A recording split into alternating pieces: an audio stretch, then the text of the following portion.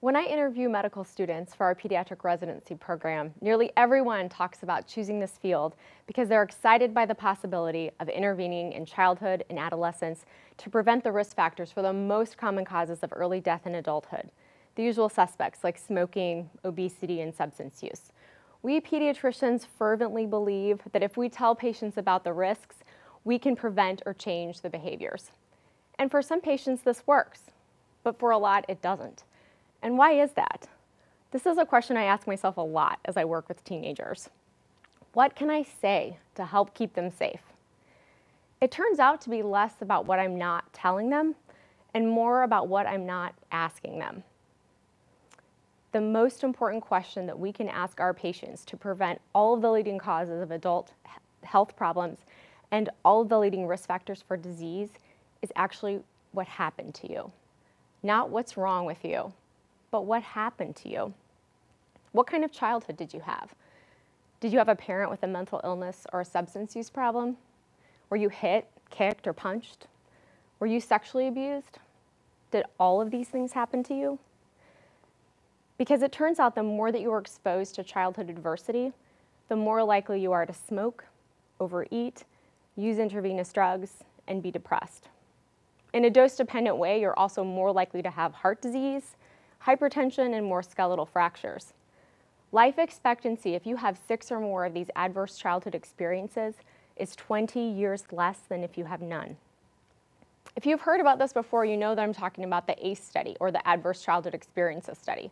If you haven't, don't feel bad, because it has been called the most important public health study you've never heard of. This study was a collaborative between Dr. Vincent Felitti of the CDC, of Kaiser Permanente, and Dr. Robert Anda of the CDC. The study was prompted by Dr. Felitti's desire to learn why many of his patients who were successfully losing weight in his weight loss program dropped out of the program and put the weight back on. What he found time and time again was that those patients had histories of sexual abuse or other cumulative traumas.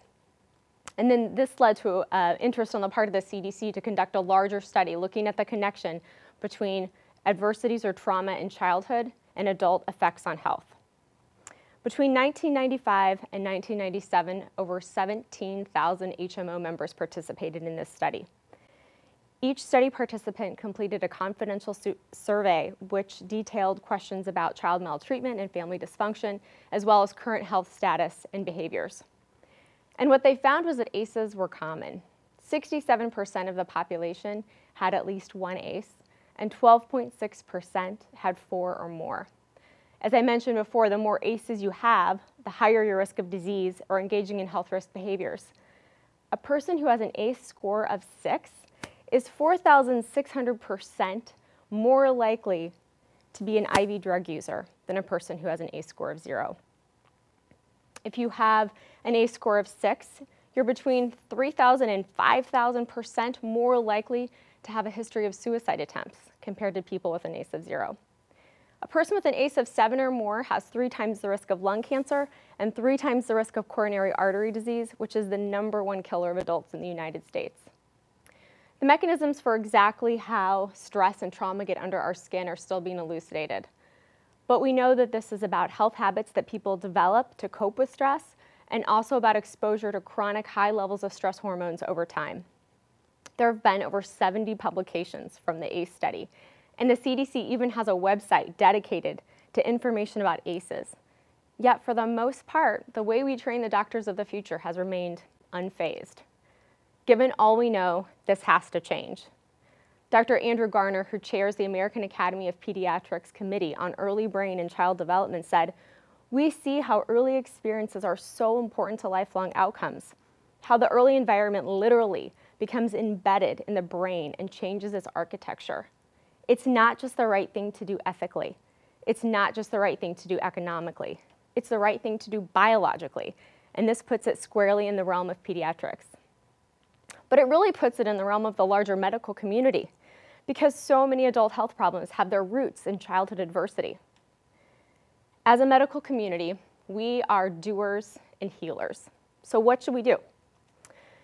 First, we need to learn more. We need to understand the impact of adversity on health and think about how this will change our medical practice. The Regional Health Commission has launched a region-wide initiative to make our community more trauma-informed. This initiative is called Alive and Well STL. You can get involved, attend one of their trainings, or become an ambassador for their program. Second, we can change our clinical practice. We can regularly screen for adversity, and this doesn't just mean abuse, but also hunger, lack of basic needs, and safety. We can add adversity to our differentials, and we can understand that a rough childhood can create lasting changes in brain architecture. And third, we need to be honest with ourselves about the impact of ACEs in our own lives. Taking care of ourselves and acknowledging what may have happened to us is important too. We can do our best to minimize more ACEs from happening to ourselves, our children, and the children that live in our communities.